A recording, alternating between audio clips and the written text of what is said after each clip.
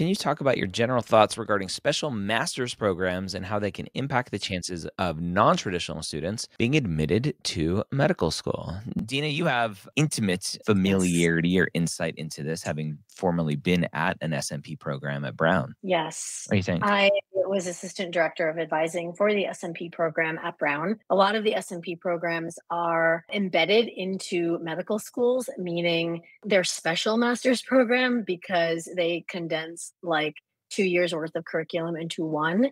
And the curriculum often is the M1 curriculum. So often you're taking the same exams, the same assessments as M1 students. At the end of the day, you getting through that program, especially as a non traditional student, can demonstrate to medical schools that you can handle a rigorous biomedical sciences curriculum at the medical school level. You can actually watch our podcast, our Med School Years podcast. Carlos and I have probably interviewed about 6, I think, of my former students from that SMP program at Brown, hearing their stories. Like everyone came from such different backgrounds. Most, I would say 99% of students are successful in those programs. You have to be the right fit for it. Look at those programs. They're also very expensive. So, is this going to be cost effective for me to get to my end game?